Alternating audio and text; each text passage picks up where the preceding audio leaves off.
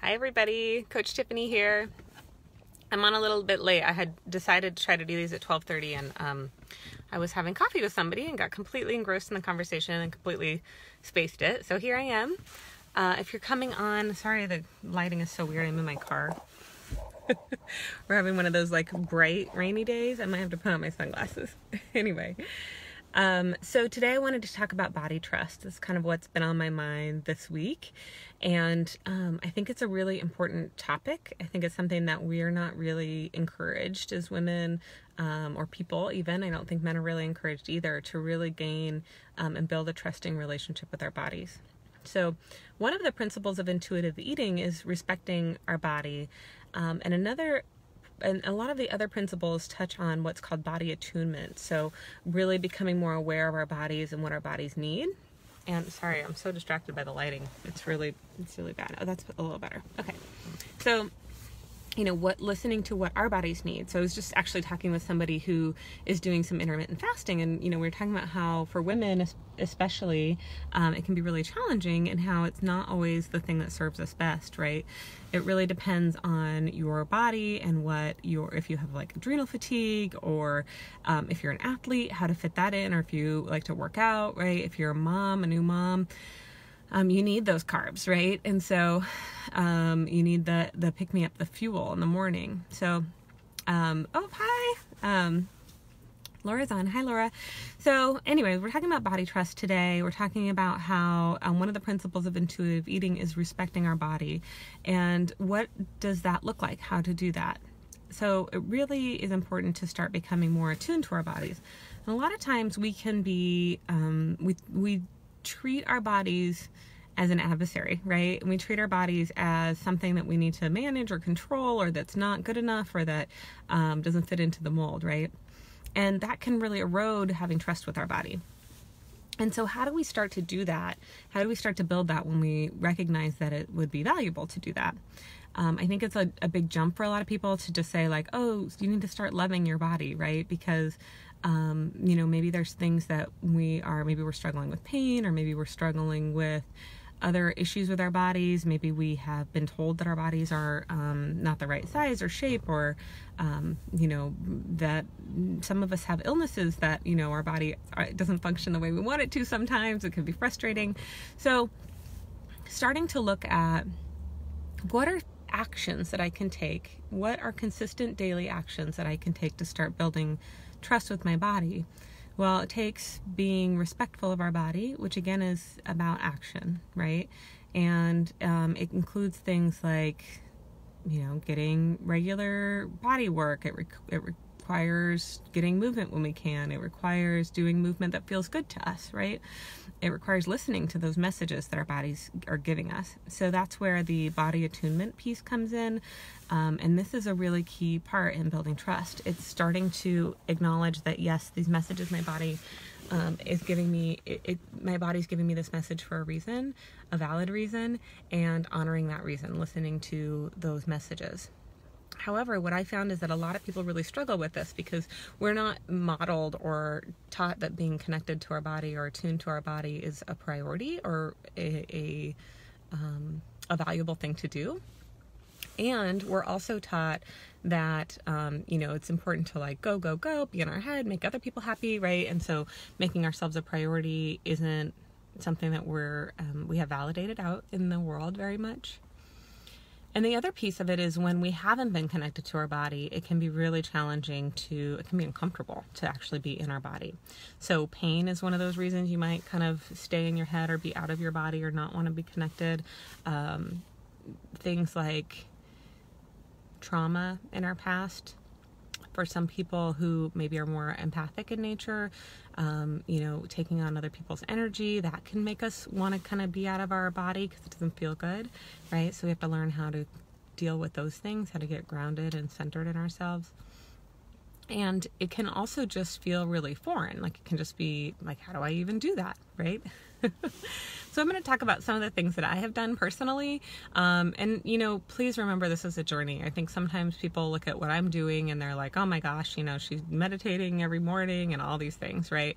But this is a journey I've been on for 20 plus years. Some of you know that I've been in recovery for 20 years, and I also had a daughter really young, and that really motivated me to want to take care of myself. So it's I went from, you know, being 20 years old with a toddler, smoking 2 packs of cigarettes a day and drinking 64 ounces of Mountain Dew, to now being the kind of person that meditates every day and eats kale every day, right? So it's been a work in progress. So please don't compare yourself or judge yourself for what you are or aren't doing at this point compared to other people. It's all about where you're at on your path and what works for you and what's important to you. So there are definitely times where we need to just do our best to get through the day, be loving to ourselves, you know, maybe give ourselves a hug, wrap ourselves in a blanket, whatever we need to do. And it's really about honoring where we're at. So please, you know that what I do isn't what you should do. It's what your body needs, or what feels good to you, right? So for me personally, I spend an hour every morning. I do the Miracle Morning, which is, you know, we meditate. Well, it's a book, and I follow that structure. So I meditate every morning, I journal, do affirmations and visualizations. I do some stretching, some exercises for my back injury, and so that's exercise, and then reading as well. And I don't do it perfectly. There's definitely times where every now and then I would just forget or have something going on and I totally space it. Most of the time I'm able to get time in, even if it's 5 minutes. But what I've really found is that meditation time has been critical. It has really allowed me, and I just listened to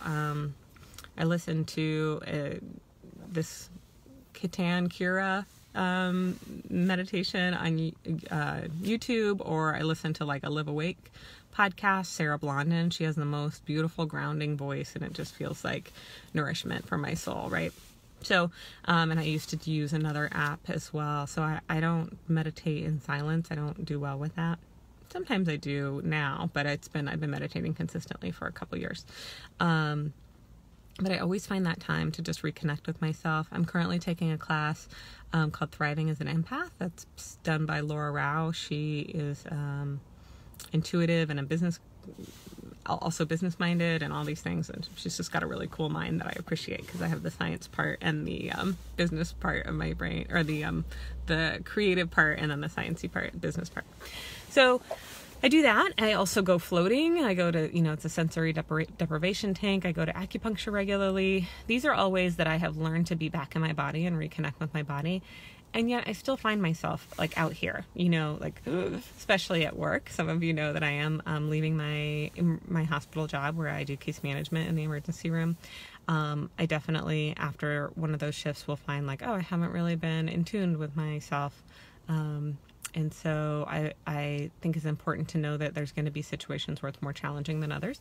You're on a beach in Hawaii, you're probably going to feel pretty connected to yourself and pretty relaxed. So anyways, the idea is to find practices that are consistent and daily that allow you to be reconnected to your body and kind of build up a tolerance, so to speak, or build up a stamina for it.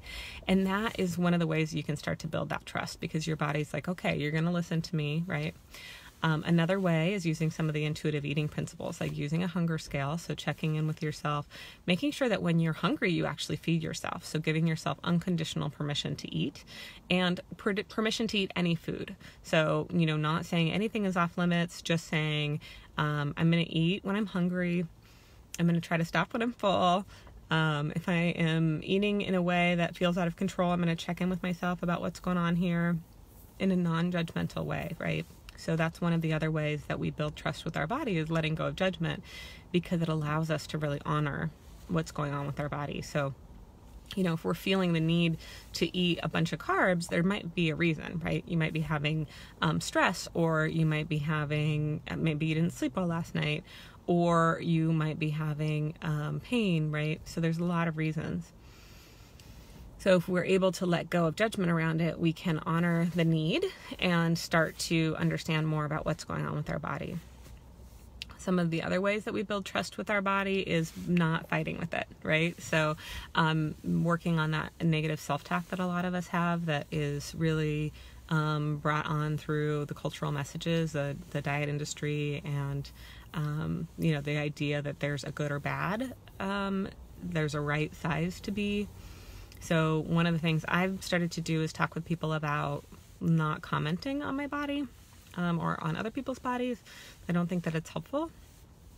And that doesn't mean we can't talk about struggles with our body or challenges or be honest about our feelings. It just means that for me, it feels harmful if someone comments on my weight, or if someone, is focused on that as what makes me good, right, or bad. Because I've worked really hard to get away from those things, and I feel like we're inundated with those messages all the time. So those are some ideas about how to start building body trust. I think feeding yourself is actually really huge, right? So we get hungry and we tell our body, like, I shouldn't be hungry, or I don't have time for that, it's not a priority, or somehow our hunger and our desire for food is bad. But we need to eat multiple times a day, every day, for our whole life. And so giving ourselves that unconditional permission to eat and honoring our hunger actually over time will help us reduce those episodes where we eat in a way that feels out of control, right? And it will help us to build trust with our body. It'll help our body to know when I am hungry and I put out that signal, I'm going to get food. I'm going to get what I need. And so it can really help kind of calm down that inner rebel, and it can help us to really provide the nutrients and the nourishment that our body is craving or desiring.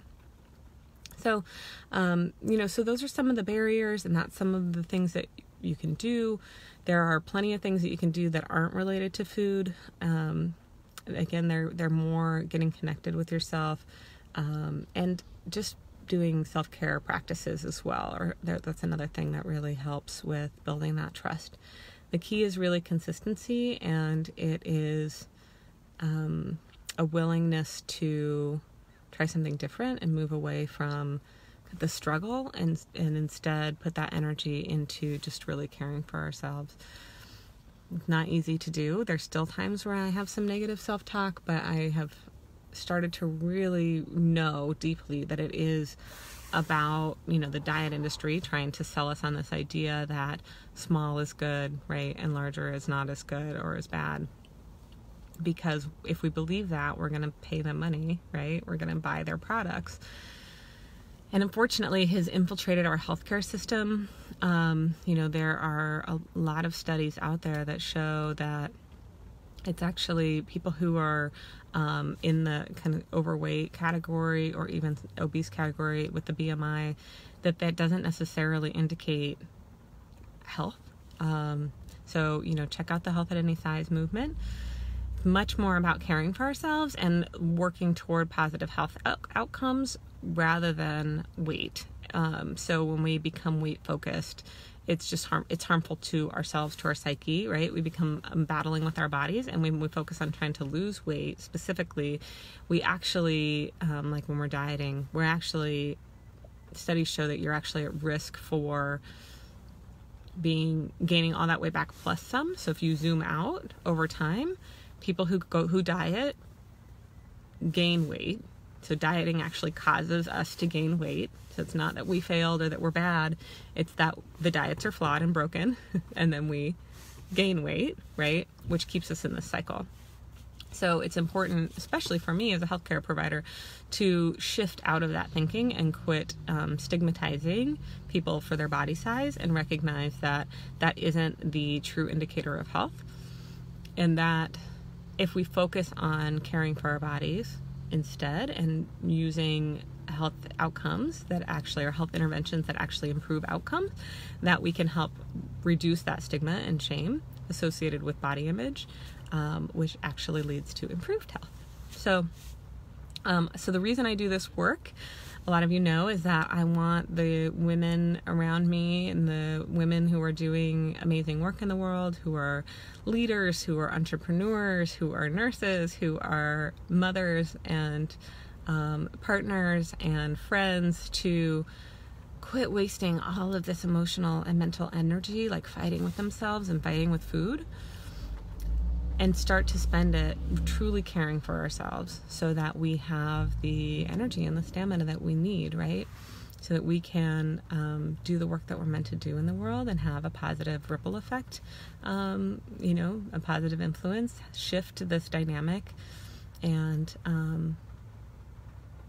truly start to have a greater impact in the world. Because right now, our impact is diminished by the amount of energy that we put into fighting with ourselves instead of just caring for ourselves. So I know it's not always easy, and I want you to know that I've been there too. Like I said, I used to drink 64 ounces of Mountain Dew for breakfast.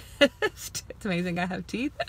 And I didn't have any idea how to feed myself, and I did the all or nothing eating for a really long time, and I felt like I was a failure, and I beat myself up.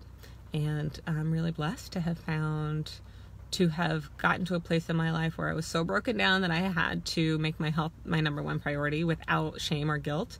And that led me to finding intuitive eating. So, and this intuitive eating has completely transformed the way that I relate to myself and the way that I relate to food. So I'm pretty passionate about it, if you can't tell. This time right now is for live coaching. I do other work as well with people one-on-one, and I want to be as supportive as possible to you. So never hesitate to reach out, ask questions on the group. Feel free to send me private messages if you're not wanting to post something that's personal to you as a question on the group. And let me know if there's other ways that I can support you. I will be having an intuitive eating course that I'm going to be launching probably in January. I'm going to try to get it done before then, but it'll probably be January. And I'm going to start doing some workshops around intuitive eating, and then the course will be probably a 12-week online course where I go over all of the intuitive eating principles. So if you're wanting to learn more about that, I'll be posting about those things, and I would love to hear any questions you have about it, feedback, any way that you feel you could benefit from, if you're wanting to hear more about this, specific topics that you're wanting to hear more about. I always love having your input. So I hope that you have a good day, and know that, it was a full moon last night and it's raining. The seasons are shifting. A lot of us are struggling. You're not alone. If I were there, I would give you a hug, but maybe just give yourself a hug, and I hope you have a good rest of your day.